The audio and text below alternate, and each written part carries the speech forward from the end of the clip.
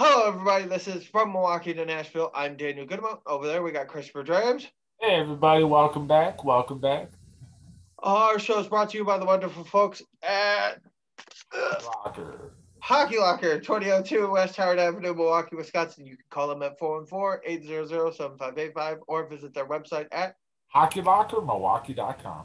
They will outfit you with all your hockey needs, from players, skates, sticks, pads, pucks, goalie nets, goalie pads, goalie gear, and fan gear. Fan gear. You could get that jersey, well, not customized, but you could get a jersey like that customized there. What jersey? Yours. Oh. Yes, you could get a blank one of those and then get it customized. You can also get a Milwaukee Admiral jersey as well. And you could get this hat. And you could get referee gear. No icing chart, but a referee gear. Yep. That joke never gets old. No, it don't. Referees are always going to be the butt end of a joke. Yep. Always running around looking like, a member of a certain family. Anyway, the Nashville Predators took a trip to Columbus from that snowy winter wonderland that is Dallas. Wait, ain't that an oxymoron? A snowy winter wonderland, Dallas, Texas? I feel bad for Texas though, because that state is not equipped to handle snow or cold. So they go from dealing with hurricanes to now they're dealing with a blizzard. I feel bad for that state. I really do. Let's see this. They can Dan, don't you feel bad? I do feel bad, but if they can handle a hurricane, earthquakes, they can handle a blizzard. No, they can't, because they don't got the snow removal equipment that everybody else seems to have. I know Wisconsin sent some down there. That's pretty funny. Yeah, that's not dealing with it. That's you borrowing from others because you don't got the equipment yourself. You would think that they would have learned from that debacle when they had Super Bowl 45 at Dallas. They had ice storms. You would think they would have started preparing for snow, but they didn't. Well, that's on them. It's a once in a lifetime fluke. Nope. It's called. Never mind. Anyways, let's talk hockey, shall we? Stats. All right. We got shots on goal were 32-22 for the Predators. Face-off percentage 58% for the Preds. 42% for Columbus. Predators were 0 for 1 on the power play. No shocker. Blue Jackets, they had no power plays, 0 for 0. Penalty minutes, Blue Jackets had 2 penalty minutes. Predators, 0, obviously. Hits were 37-23 for Columbus. Block shots were 15-6 for Columbus. And giveaways were 8 for Columbus, 6 for the Predators. The Predators do give the puck away a lot. They just can't help themselves, apparently. All right, so shots in the first period were 10-9 Nashville. Shots in the second period were 9 apiece. Shots in the third period were 13-4 Nashville. Was that what you were waiting for me to cover? No, I was just waiting for you to finish up. Oh, okay. All right, so before we get into this, there's a little stat that I want to talk about a little bit, okay? So the Predators, since Ryan Johansson's injury, are 1-5. Yeah. All right. So they only have 2 victories this entire month. Beyond that, shots on goal tonight. Philip Forsberg, goose egg, 0. So whatever spark you were trying to create, Hines, basically killed all of Forsberg's momentum. The only spark on the whole team you had, you killed. Yeah. Forsberg, definitely the bright spot this year. And that's unfortunate because, you keep changing his line. Now, I understand chemistry amongst players. They should be good. But when you're sitting there, okay, you're going to be on this line tonight, and then that line the next night, and then this line the next night, there's no consistency. And consistency is a key to winning. How do you expect a team to become consistent if you can't even keep your lines consistent? They're consistently screwing up, and consistency can also lead to failure, as we're I know, seeing this season. but they're consistently changing the lines, and we're consistently losing. Like I said, consistently making bad decisions is leading to failure. I'm just reiterating the fact that you're pointing out the fact that they're screwing up, and they basically sabotaged Forsberg. And here's the thing: Forsberg, Duchesne, Granlund. That should be your top line. Yeah, it Kunin, should. Grimaldi, Arvidsson, second line. When Olivier comes back, who should the third line be? For now, I would do Trennan, Cousins, and Holla on the third line. Fourth line, McCarron, Olivier, and probably one of the AHL guys. At this point, I'm saying screw it and give Tomasino and Richie a shot. I'll call them up from the AHL. Let's give them a chance. Hey, here's an idea. Why don't you put Tolvanen out there? He was out there, didn't do nothing. Oh, never mind. Oh, that's it. You put Tolvanen on that third line, and then you move Cousins to the fourth. You need a good checking line in this league, and we don't. And you keep just boop, boop, boop, boop. Okay, let's pick a name out of here today. This is who you're on lines with.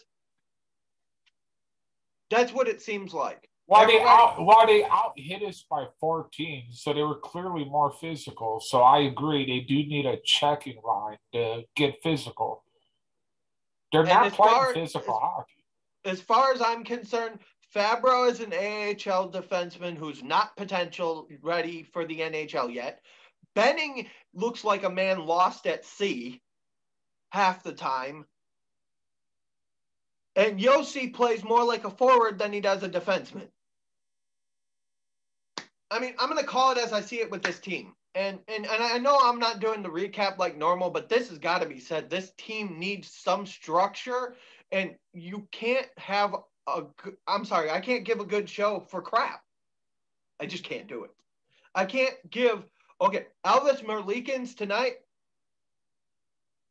hats off to you, dude, because Columbus. He had a good game in net tonight. Let's put it this way. Scoring.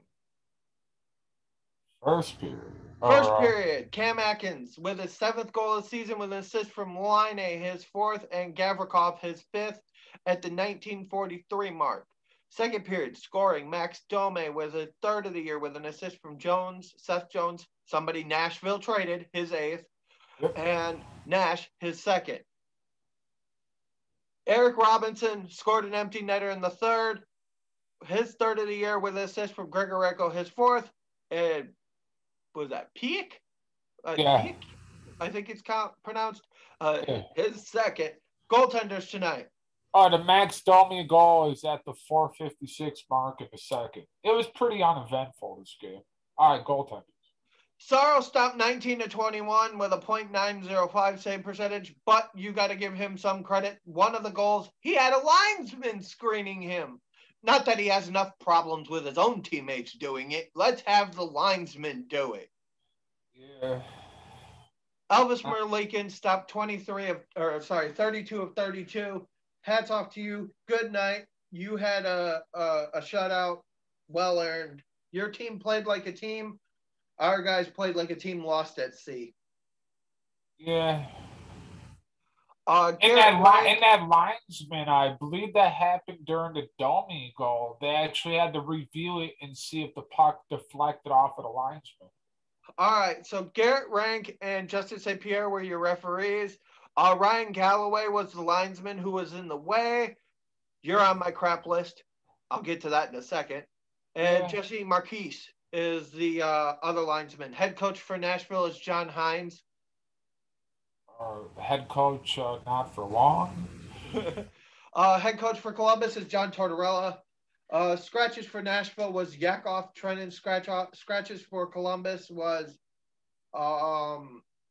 Zach Werenski and Dean Kukin. Yeah, I don't know what else can be said about this team that we haven't already covered, man. It's just not good right now. It is just not good. Columbus played great as a team, and the Predators just couldn't get the job done. Oh, wait, I found a positive from tonight. We didn't take any penalties. Therefore, we didn't have to go on the penalty kill to lose by more. Wow. Wow. I love that. I love that passion, Dan. I love that passion. Because I didn't think you were gonna go there, but you're right. Usually when we go on the penalty, yeah. here's the thing. Everything that can go wrong goes wrong this year. You can't coach scoring. That's a given talent. But you can coach Keyword chemistry. talent. This team, I don't think, has talent. They're untalented this year. It's not the talent that's missing. It's the camaraderie, the consistency. They had that last year with Laviolette. The minute Hines came in, the lines were changing like this. And we started losing like crazy. If you can't show consistency, then I understand now why you were a failure in New Jersey, why you failed with the U.S. development program, why you got fired from both jobs, and I don't understand why Hines gave you the job unless you're his buddy. What, Poyle, you mean? Why Poyle gave him the job? Well, Hines gave himself the job. If you looked at the way this team's run, look, the Nashville ownership has no point in firing Poyle. I don't think Poyle's the problem. I think the problem is the coaching. And the coaching, the problem is there's not a guy in that locker room who respects him, because every time we should try this. No. Thanks. But yeah. I'm just saying, you have to have a sense of stability. There's not even stability, let alone consistency. You have to be stable. And there's no part of the stability of, okay, you're in the lineup tonight to create this mismatch. You're going to be out there when this line's out there because I know you can create a mismatch. They don't even have that form of communication and stability. I'm sitting there watching the game, and the guys are coming back on defense, and I see Hines going like this, going, because you want a line change. Therefore, potentially leaving your two defensemen on an island on a 5-on-2?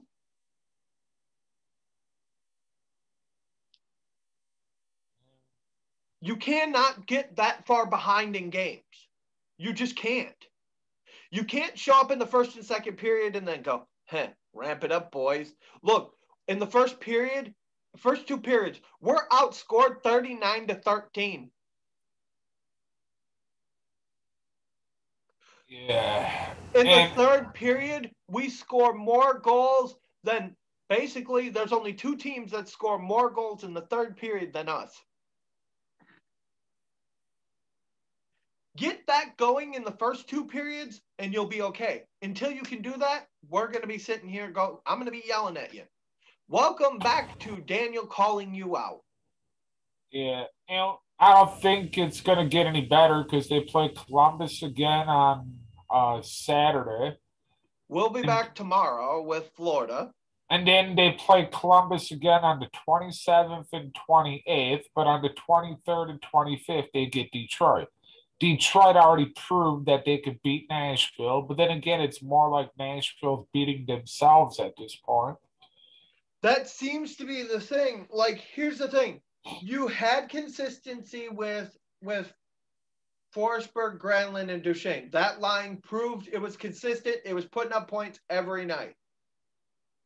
Then you had consistency with the Johansson, Arvidsson, and I think it was either Grimaldi or Trennan that they would flux in there. Yeah. All of that's gone now. None of those guys have played on the line since Johansson's injury.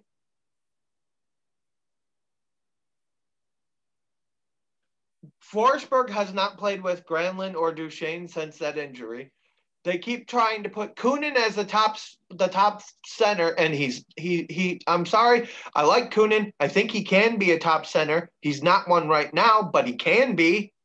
I'd say if anything, he's like a third liner, second or third.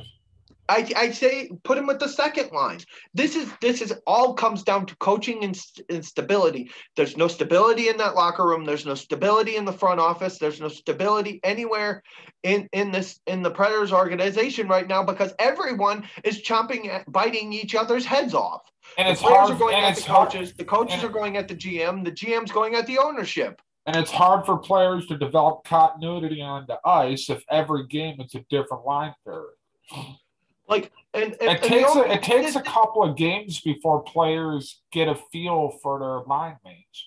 It takes a couple of games. And you're giving them one. Maybe this is a sign that Hines knows he's on the hot seat. That's why he's expecting instant results because he knows he's not going to be coached for long. You think that could be it? The fact that he knows he's on the hot seat and he's trying for a quick fix to save his ass. I think it's at backfiring this point, currently, but yeah, that might be it. If I was the GM, I'd fire him and resign. Yeah, I've been wanting Poile gone for like 2 years now because I wanted Poile gone last year. It's just getting to a point. Look, Nashville had a good coach in Laviolette. Yeah. They let him walk. I hope he wins a cup with Washington. You and I both. But I have another reason for me wanting Washington to win a cup. What's your reason? You know why? Because he'll be the second coach that got fired by Nashville to do it. Ah, okay. With Washington. I just want Washington to win a cup because of Ovechkin. I want him to get two. But you've heard enough of me going off about this, Lau. Stay tuned for Saturday's rant and rave and anger. Yeah, thanks for watching. Subscribe to us on YouTube. By the way, we are 3 away from 50 on YouTube. Could we get 3 more subscribers to hit that goal of 50? We're growing on YouTube, so if you haven't already done so, Facebook people, you should check us out on YouTube. It would help us greatly, and we'll love you long time. Yeah, I got the end to laugh. Hey, I'm trying to get our YouTube channel to grow, dude. Come on, man. Support the team. You love us on Facebook. You love us on YouTube. Later, guys.